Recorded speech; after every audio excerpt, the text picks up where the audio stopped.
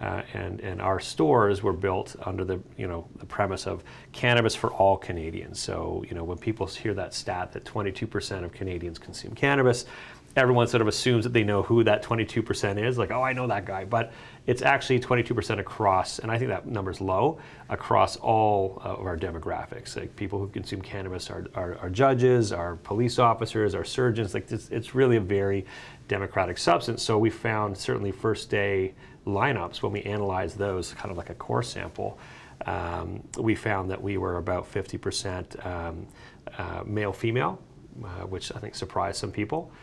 We were 50%, plus or minus old and young in terms of demographic, and sort of white collar, blue collar mix was pretty even. So it was a very, very democratic spread. So we've seen the demand be very, very high.